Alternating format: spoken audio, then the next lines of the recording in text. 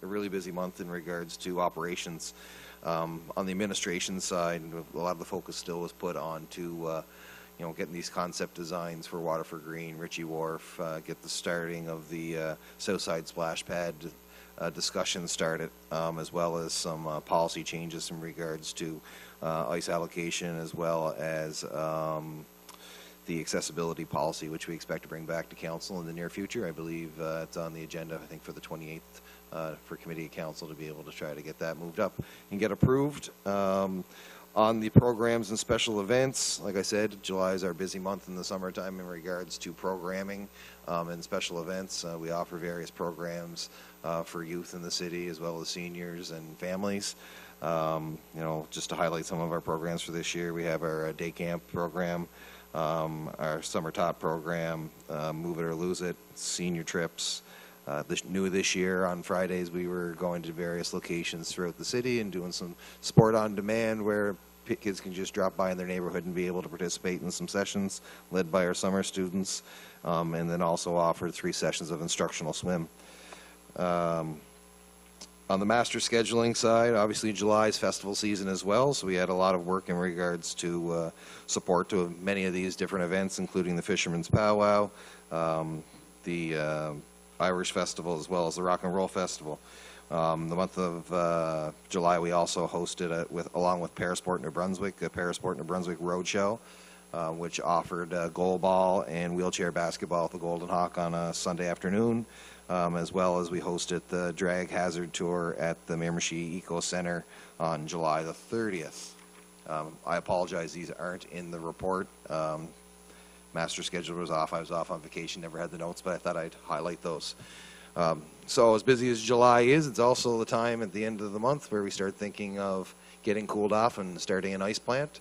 So the Miramichi Civic Center is in startup mode. We expect to have ice ready to roll for the Miramichi Timberwolves Fun Hockey and other user groups starting this weekend coming.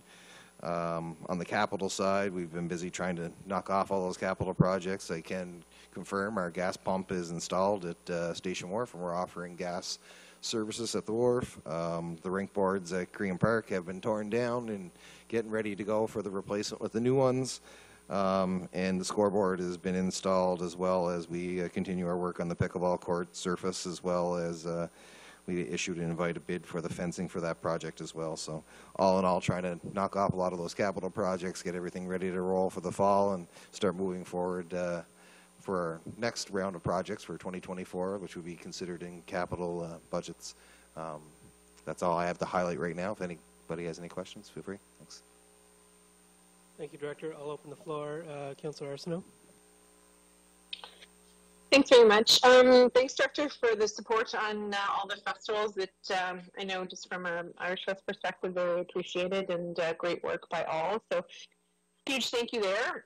Just one question, actually. Last year, we had voted, there was a motion of council to install or provide, I guess, sanitary products for women in all of our public buildings. And I haven't heard anything about that since that motion, so I'm just wondering if we can get an update as to where that's at.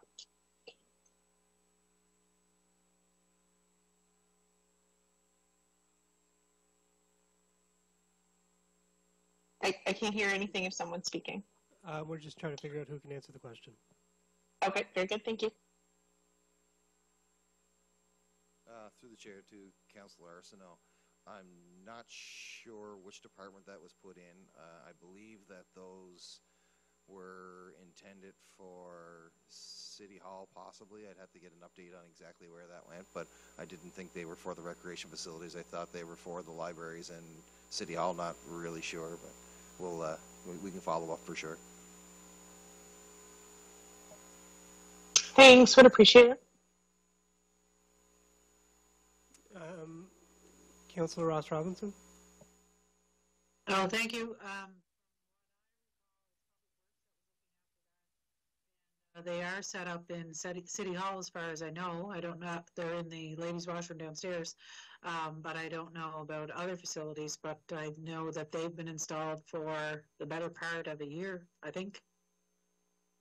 That's great. Yeah, no, I hadn't heard anything else about it. I thought it had been with rec because I thought it was going into all of our public buildings, including our facilities. But if that's so, that's great. I just hadn't heard anything about it since. I don't know if that's the final answer, but that's what I know.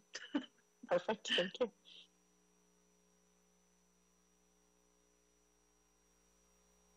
You're reaching for a light there, Director? Yeah, I'm sorry, I was dealing with another matter at the time and I didn't hear Councillor Arsenault's question. But no, they have been installed at the libraries and they've been in for the best part of a year. We started last October. Everything was put in place, and as well as City Hall. Those are the directives of the buildings that I was indicated they were supposed to be at. So they've been completed. Perfect. Thank you. Thank you, Councillor Arsenault.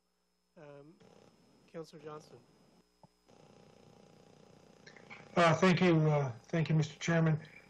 Just to switch gears here a bit, I've been getting questions regarding a generic update on the state of the multiplex file. So, calls note version, could we have a brief update on where that file's at, please, and thank you.